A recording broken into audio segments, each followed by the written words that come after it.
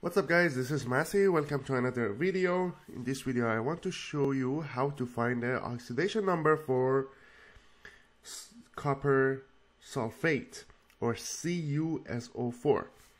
So first of all I'm gonna say, remember SO4 is sulfate ion, is polyatomic ion, and the charge is -2. So we write it as SO4 2 minus in here. So since oxygen is -2, we had it before for oxides we have -2, and for peroxides we have -1.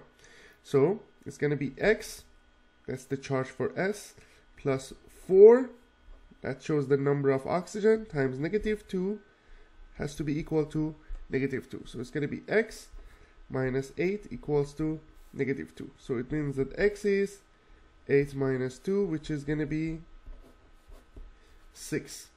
So that's the charge for sulfur here, 6, and -2 in here. What about copper? As you see here, the whole thing is 0, is neutral. SO4 is -2, so copper is going to be +2. So the charge of copper is +2, sulfur is +6, and oxygen is -2. So, I hope you enjoyed this video. Please leave me a comment if you have any question and I get back to you as soon as possible.